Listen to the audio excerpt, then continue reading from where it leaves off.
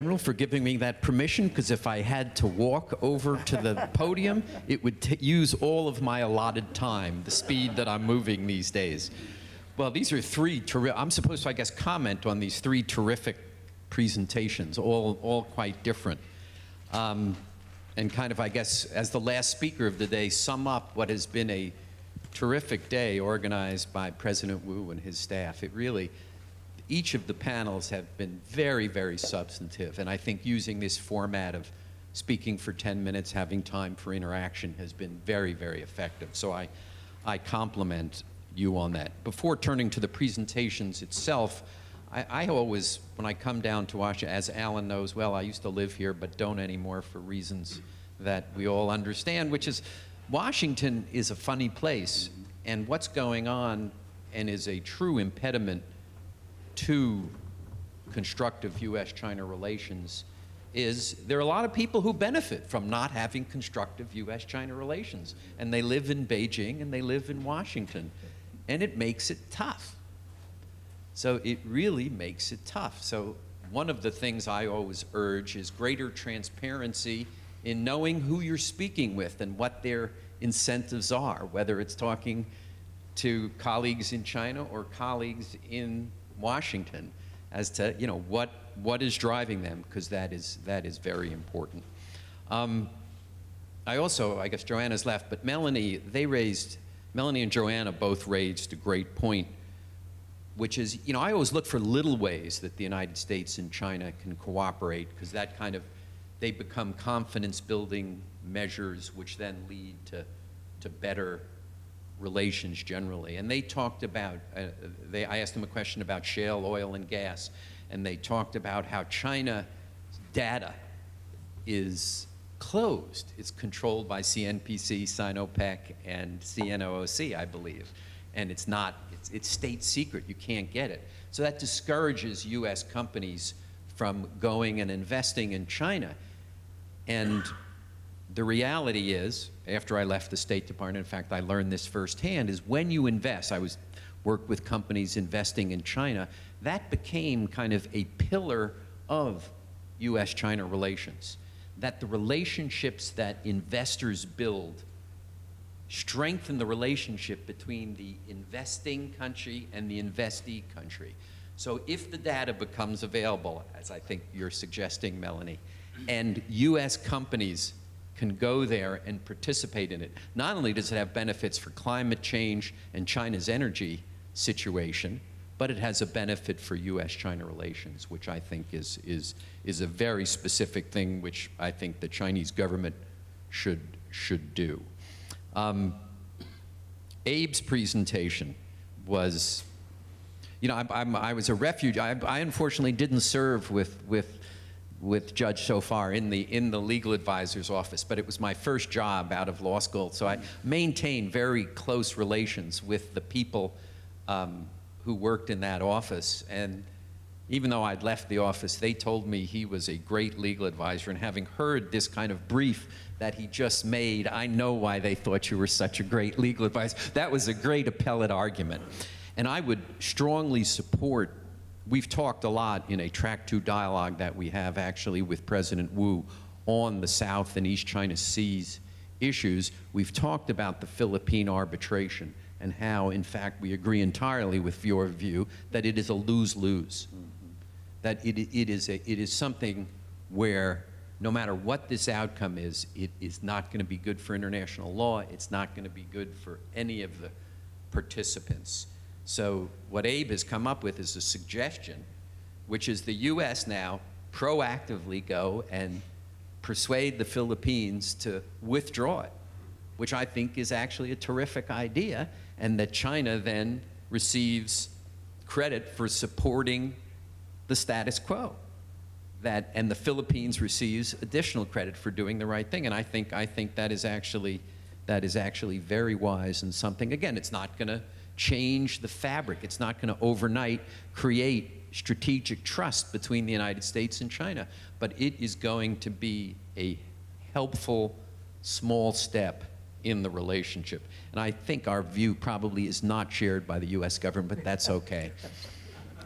I believe on the EEZ and on cyber and on infrastructure development. All those are worth serious analysis and kind of support.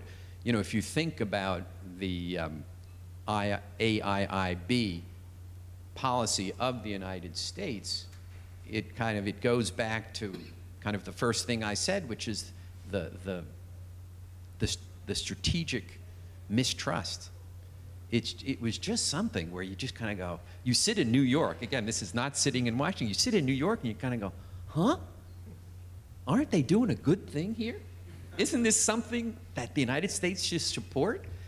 Isn't the World Bank president, who is an appointee of the United States, saying this is a good thing? And what are we doing? It's a reflection of something wrong in the, because these are very smart, able people in the United States government. So that there's something wrong that we came to that policy conclusion. You know, Shunding Li, by the way, were you suggesting that Hillary Clinton was going to be president? Jonathan and I looked at each other and said, was that your... If the final framework for Iran nuclear deal is done, that can be a very good thing for her campaign. For Madame Clinton to inherit from Mm-hmm. And second question, were you suggesting we have an international peacekeeping force in Afghanistan after the U.S. withdrawal? Was that a specific suggestion? Look at what happened in the post-withdrawal situation in Iraq. We need to create some mechanism in Afghanistan, not to allow such a mess to recur. That would hurt China. And so China, you're suggesting that China, under an UN banner, under an international peacekeeping, because China is unwilling to send troops into Afghanistan. China has a stake. China needs to contribute, but it's not China's job only. We need many other countries to work together in a cooperative fashion that could have any kind of substance.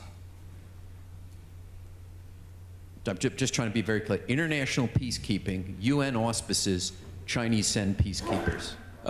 Could have any kind of format of cooperation. Personally, I cannot specify or demand my government to do anything, but I think we should be open to anything.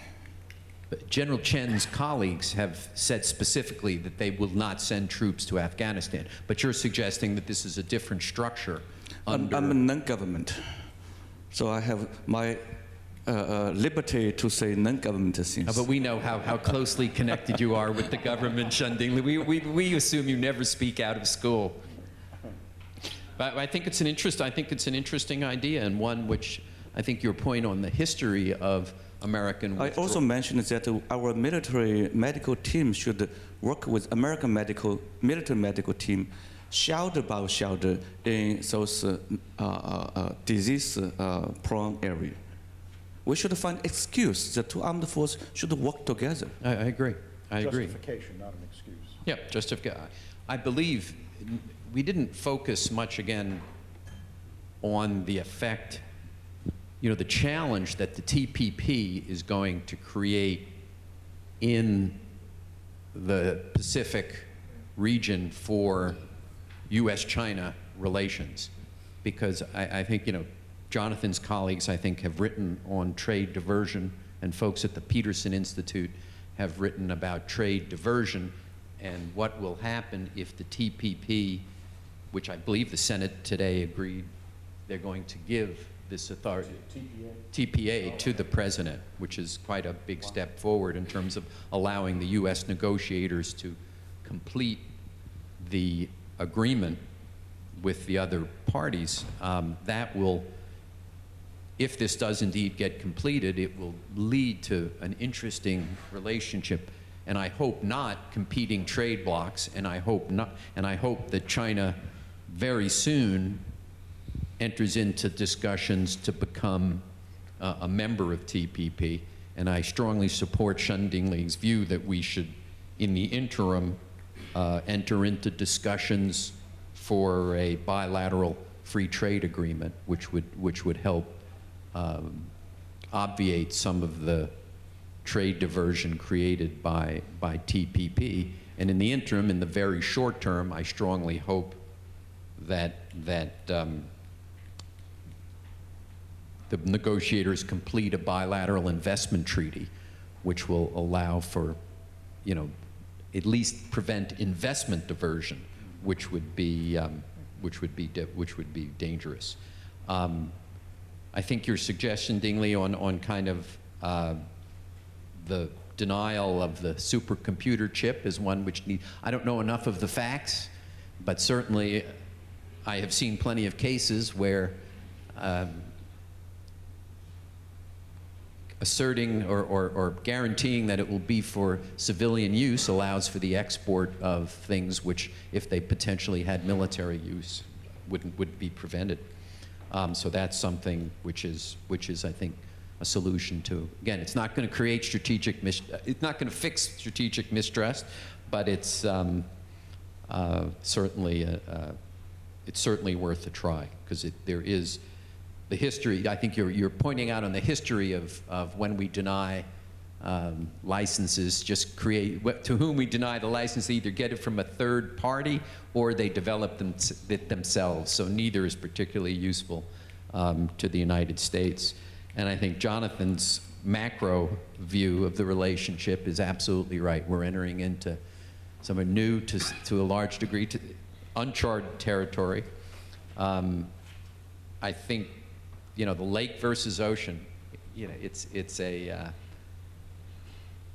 you know, I still believe that and it's been since the days I stopped being Alan's colleague 36 years ago, I still believe the Chinese leadership focuses inward, and that the anti-corruption campaign that we're witnessing now, coupled with the third plenum reforms, which are so difficult. It's the toughest thing that China has tried to accomplish since Deng Xiaoping's reform and opening.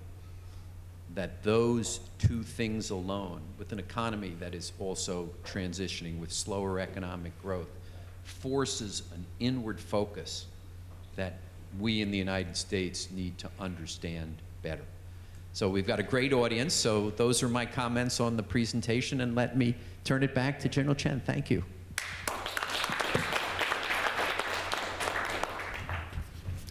The three speakers presented excellent remarks on challenges and opportunities for our two countries' cooperation now and in the future.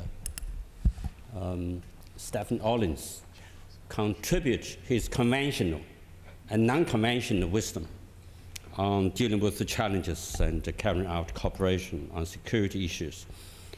I would like to use the opportunity as chair of the panel to give the floor some good news. The present cooperation on security issues between China and the United States on three matters. One, cooperation on countering terrorism. China and the USA are committed to sharing information, border control, financing counter-terrorism efforts, and countering terrorism through internet. And also, they are committed to beefing up the cooperation on anti-violent extremism. Two, cooperation of enforcement at sea. China and USA are committed to promote stability in Northern Pacific. They will carry out cooperation targeting anti-piracy, trafficking, smuggling, and will carry out joint operations between the two coast guards. Three, on cooperation of Ebola. at the request of the US government and in close cooperation between China and some of the Western African countries, China provided a lot of financial support, sick beds, and doctors. Up to now, we have sent roughly 1,000 Chinese doctors, both military and civilian. They carry out cooperation with American counterparts in some ways. The Chinese doctors are still working there together with the African counterparts. 4, on Afghanistan. China and the United States are carrying out diplomatic dialogue. At the request of the US government, the Chinese People's Liberation Army are training the Afghan officers and men in China. And we received disabled Afghan officers and men in China, and we give them proper treatment before they are going back home for the continued fight against the Taliban.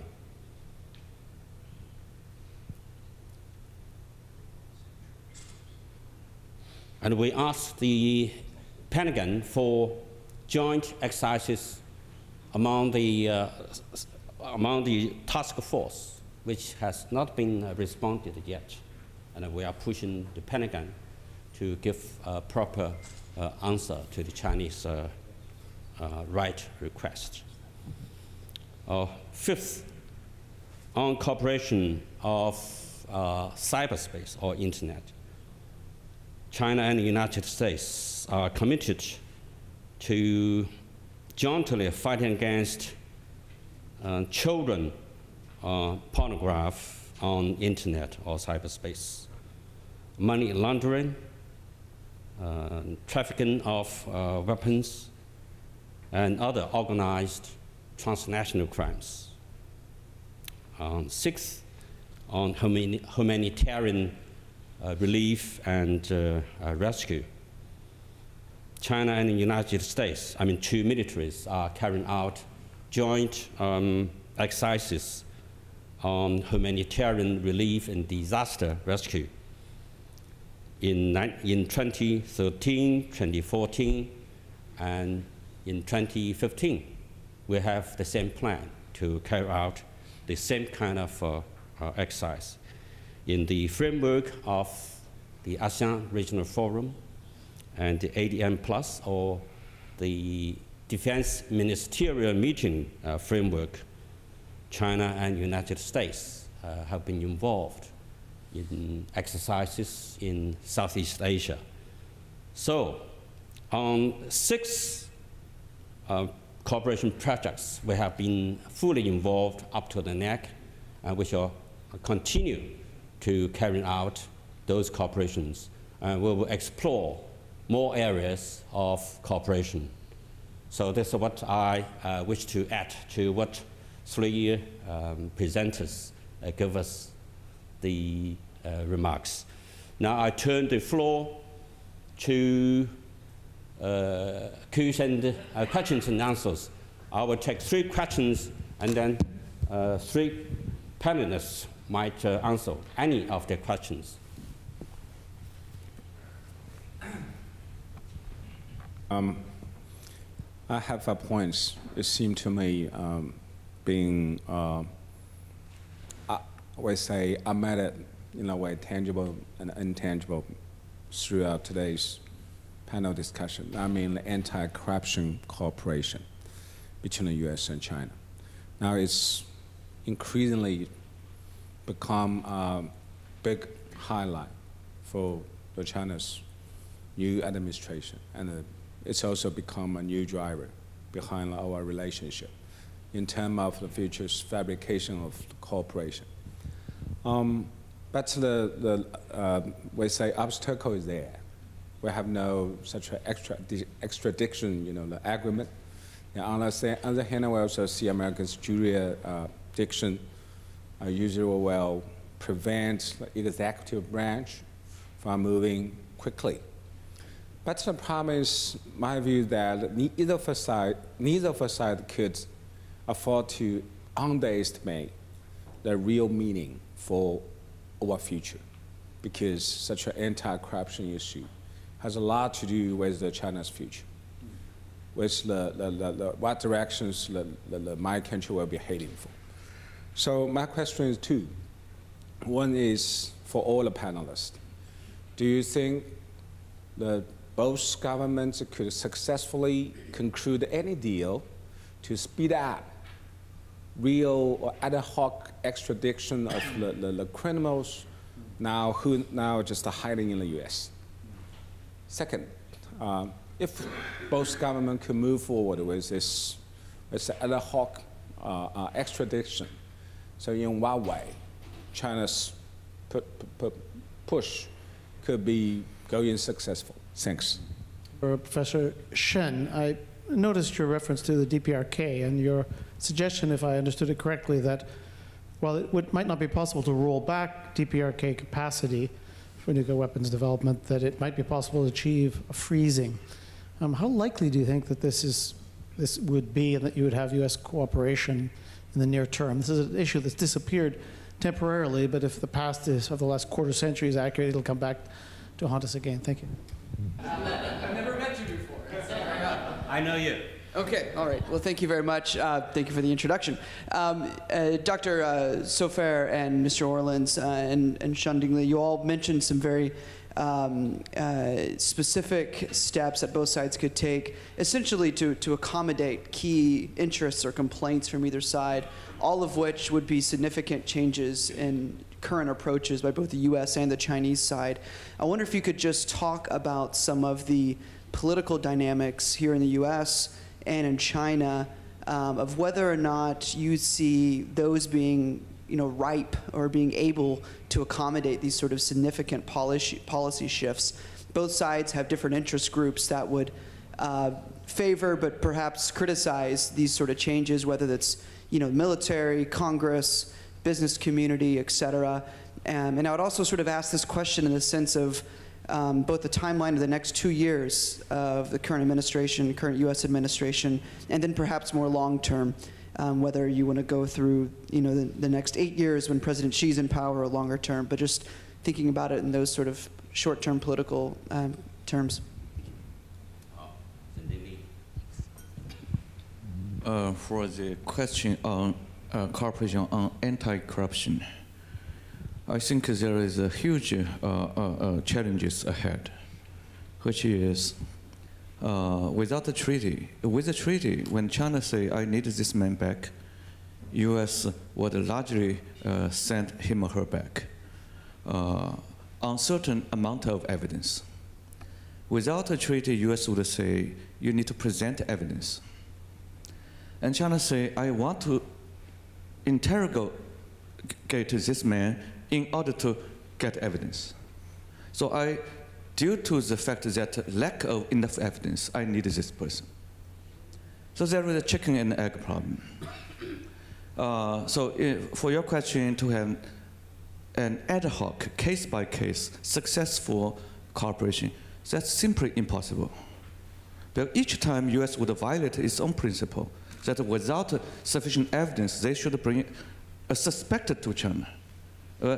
U.S. would assume everyone is innocent. Why we should assume everyone is guilty?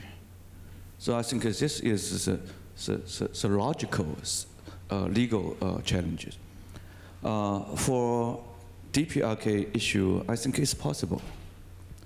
DPRK's purpose is to keep a nuclear weapon, create more nuclear weapon, and with more food and a better life. But if they cannot get both, their bottom line is to keep nuclear weapon and to improve life, at the cost not to build up more nuclear weapon capability. It's like Iran. As long as they would keep the capability to make a breakthrough 15 years later, they are willing to pay a cost that they can roll back a bit, but without total halting their even civilian nuclear program.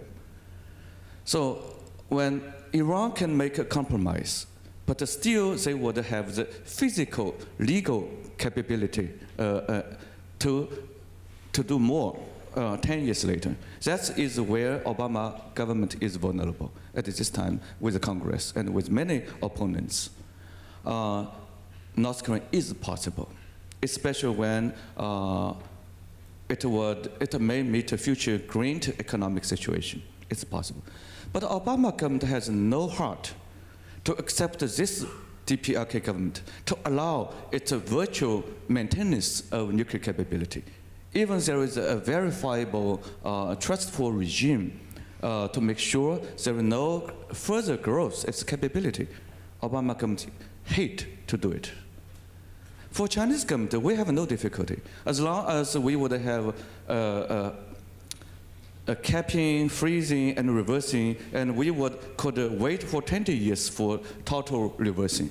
But at the moment, without a compromise, situation could become even worse. When DPRK considers it hopeless to improve their life, they would go ahead with more nuclear weapons. So we think a compromise that is not a solution, but does not make things even worse immediately. So we can accept. That's how I hope my government would work with the US government to have a fresh look. We cannot have a perfect solution, but at least we should have a better solution. The essential position that the administration has staked out is that the minimum requirement before the United States would even consider re-entry into some kind of a negotiating process is in fact some kind of tangible evidence of a freeze, if not a comprehensive rollback. Now, the real problem, well, there are many real problems, not the least of which, and this highlights, by the way, the difference between the North Korean and the Iranian case. North Korea is the only country that has ever withdrawn from the Non-Proliferation Treaty. North Korea is the only country in the world to test nuclear weapons in the 21st century. North Korea has written nuclear weapons into its constitution. When the United States and China, both in their different ways, say to North Korea, say to young Kim, you must make a choice, Kim basically says, okay, I choose both. And we're saying that that's an unacceptable outcome. So you could say to some extent, the liability here is that it leaves North Korea unconstrained by any kind of political or technical understanding, although the cynical view would be, well, if they've cheated before, they'll cheat again. I mean, the lesson, frankly, of the collapse of the agreed framework is North Korea, the good news was North Korea more or less was honoring the terms of the agreed framework. The bad news is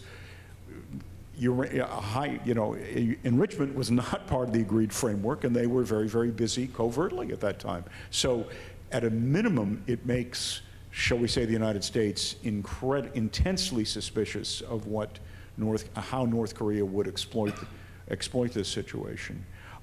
Could I also say, is this truly a future State Department person out here? I'm on the China desk. Oh, you're on the China? Okay, all right, okay, good to meet you. I think you answered your own question. I think in the prevailing attitudes in this town, to use the title of Leibovich's book, the constituencies here, at least for the moment, are aligned in a way that it's easy to beat up on China. And whether this changes, I mean, I think that the experience in the past with incoming administrations often has been, the tough words on China, which then when the realities set in, lead administrations in a very, very different course of action. But to me, what that suggests, without making a prediction, is that no matter who the next president might be, that early on there will probably be tough sledding because the presumption would be that somehow, although I doubt many in China would agree with this, but that somehow President Obama has gone too easy on China, and that therefore now we got to get tougher on China. But then at some point, and the question is how long would it take before basic realities would set in, and you presumably would see more of an intention to seriously consider possibilities of a sort that I think most people here would think are very, very much necessary in the relationship. Dr. Feng, may I say about the extradition issue? Sometimes we can exclude someone who hasn't actually been admitted to the United States. And if you had someone who really was a monster, someone who we both agreed should be excluded from the United States, I can envision that exceptional case. But otherwise, I agree, Dr. That Cheng, that the prospects of ad hoc, in effect, rendition, you know, it's what we went through with the whole torture business. It's just not the kind of place China wants to go. I mean, I think China would be better off seeking an extradition treaty, a formal extradition. We do have an extradition treaty with Hong Kong. And we have actually extradited criminals to Hong Kong. So I would start with that. I would start working with that. And there are two things you need to overcome. One is you have to have a political offense exception. And I don't think that would offend China. It's a historical element of most extradition treaties. The other thing that's much more difficult is the due process issue. How do your courts work, your prison system, and you must be ready to actually engage with the United States in a negotiation about that and allow, in effect, that flower to grow. Take your time, develop it, and make it ready for the right occasion. So I wouldn't hold back. I would get a process going. And I don't think the State Department would be averse to getting a process going, as long as you didn't have overblown expectations. On the other issue, from the China desk, I can only tell you that people felt the same way about the Soviet Union when I was serving under George Shultz and President Reagan. They shot down the Korean airliner in cold blood. And I haven't heard of anything China's done recently that compares with that. Secretary Shultz went to Reagan and convinced him that it was not productive to refuse to talk to someone we needed to talk to in our own interests because they were acting in a way we wanted to convince them not to act. So once he had Reagan on board, then they developed a strategy with a fantastic group of State Department officials. I mean, we had Roz Ridgway as Assistant Secretary for Soviet Affairs. It was a staggeringly brilliant and capable group. And they developed a strategy for approaching Congress. So you had the State Department doing its work with the White House behind it, approaching Congress in a very forthright way about the need to engage the Soviet Union. And that is the way we achieved the permission, in effect, of the Senate and the House to proceed with that kind of a negotiation. There's something fundamental that's gone on in Washington since those times, and that is that foreign policy is increasingly driven by the White House. And I certainly admire the brilliance of many of the young people there, but I think that there's a great deal missing in the way our government works by giving a lesser role to secretaries who have been confirmed by the Senate, who are known to the senators and admired, generally speaking, and their experienced staffs who produce great work. And so I think there needs to be, this issue needs to be thought through. And we need to learn to overcome these problems in the traditional way that our government has overcome these problems and manage to engage with people, with states that we have problems with. One is through the judicial assistance agreements that we have with China, we still can aid China in returning some of these corrupt officials. I think the problem is actually more a political problem. And the political problem is that the Chinese judicial system in the United States has virtually no credibility. It is the part of the Chinese system that the American government and the American media and the American public respect the least. That when we read in the newspaper every week that people have been arrested for the crime of what's called picking quarrels, it does not add to the credibility of the Chinese judicial system in the United States. So if you are sitting in the US Justice Department working on returning a corrupt official who I strongly believe should go back to China, and his assets should go back to China too, he's sitting there thinking, is this evidence true? Is this evidence doctored? Is this another picking quarrels kind of case? If I don't work with them, if the person doesn't go back, my career's okay. If this person goes back and I'm wrong, and in fact, it's ultimately a political persecution, even if it's impossible in a real way, the lack of credibility in the Chinese judicial system makes that bureaucrat adverse to taking the action to return the corrupt official. So I think that's an underlying issue. When Wang Qishan talks to Secretary Johnson and others, that is an underlying issue which is going to need to be resolved and is very, very, very tough. I think there's certain issues, going to the State Department question. The bilateral investment treaty will not have congressional opposition. The U.S. is basically open to investment. The bilateral investment treaty is going to level the playing field for American businesses in China. So that's one where the resistance is going to come from Chinese enterprises that fear the competition of U.S. companies. That if the bilateral investment treaty goes through, it's going to be U.S. companies that are able to go and compete better. So the resistance will come from within China, not us. When I think of Abe's EEZ idea,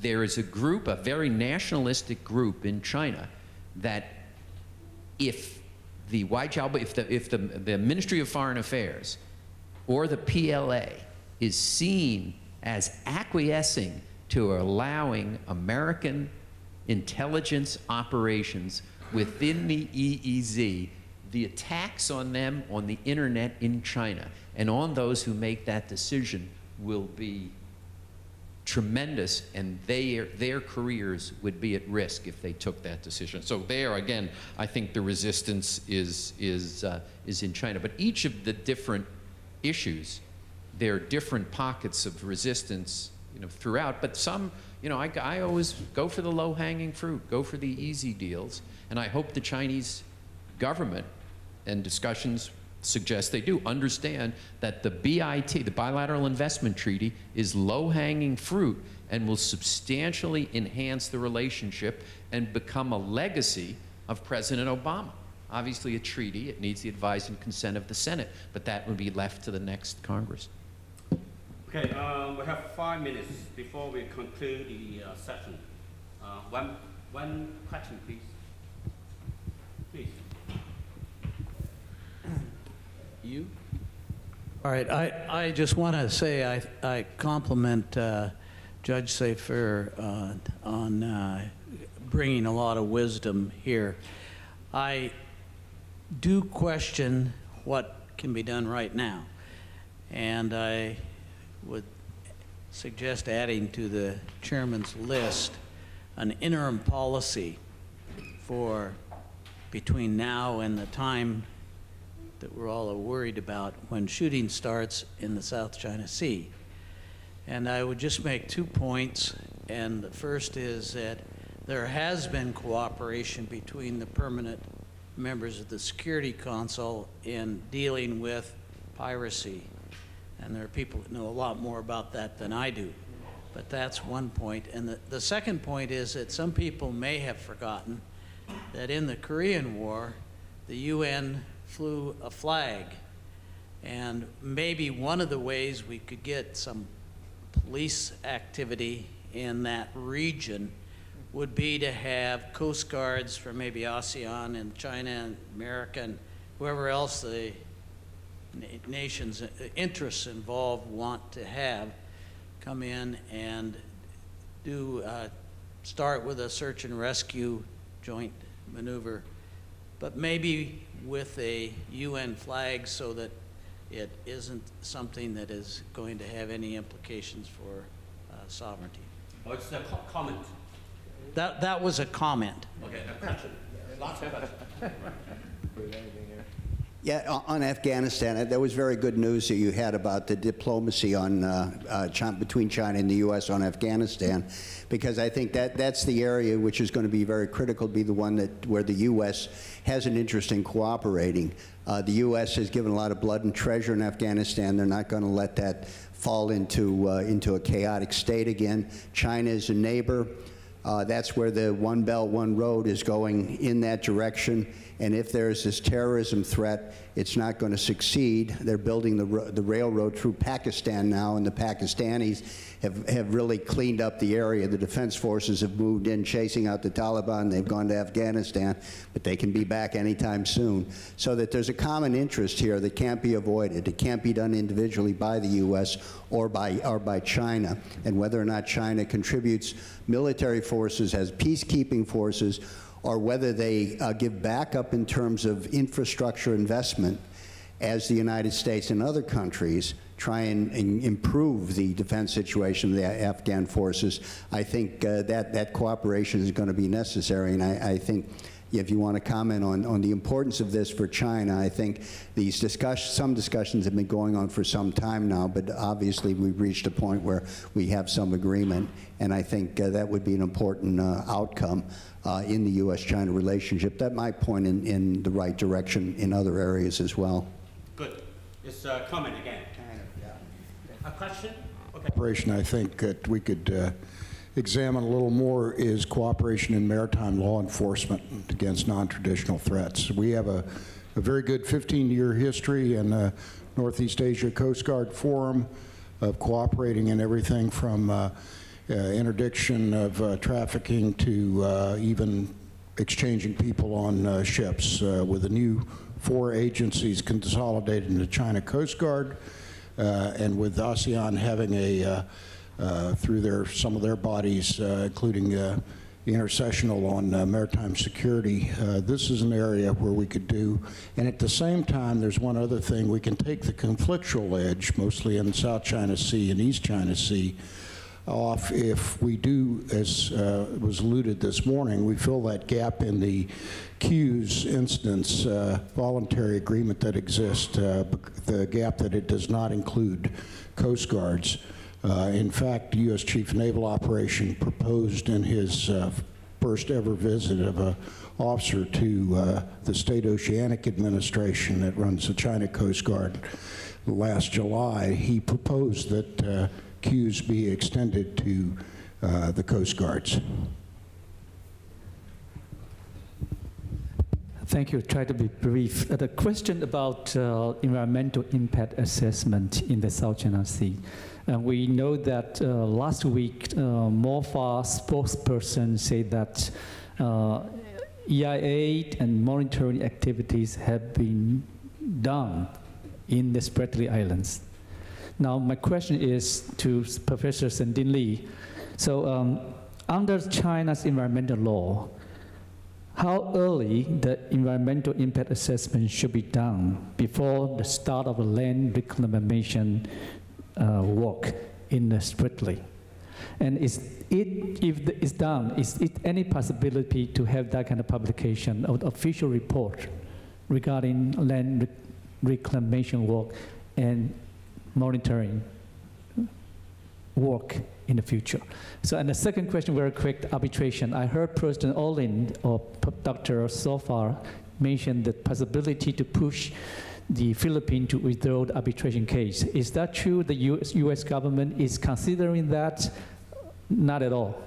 No way to do that. Or maybe we can just wishful thinking. Thank you. We're suggesting that they should consider it, but Abe, I'm not aware that they are considering. We now have 2 people in favor of it. Yeah. Keep trying. 2 refugees from the legal advisor's office. Okay, anyone wants to answer? Our foreign ministry has pointed out that we made environmental assessment on our work to strengthen those rocks for civilian purposes.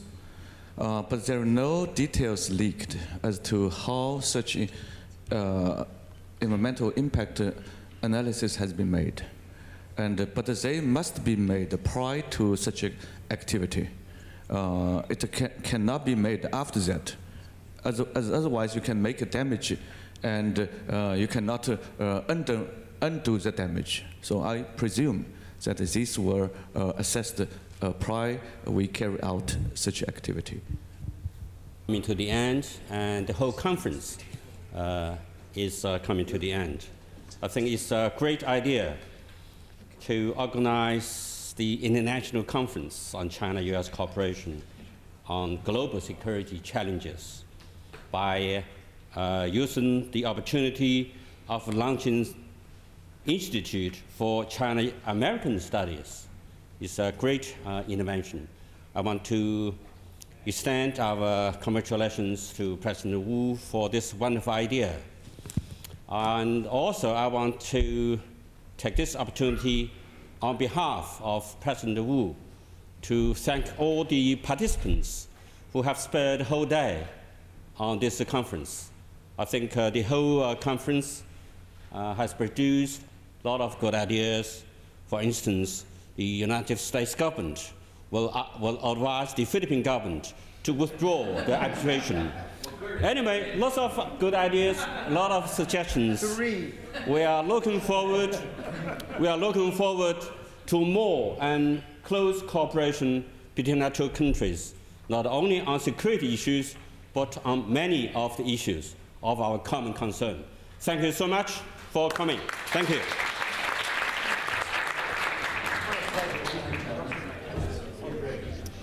So everyone is welcome to join us upstairs for a reception. For those of you who don't know, it's at the Colonnade Room. It is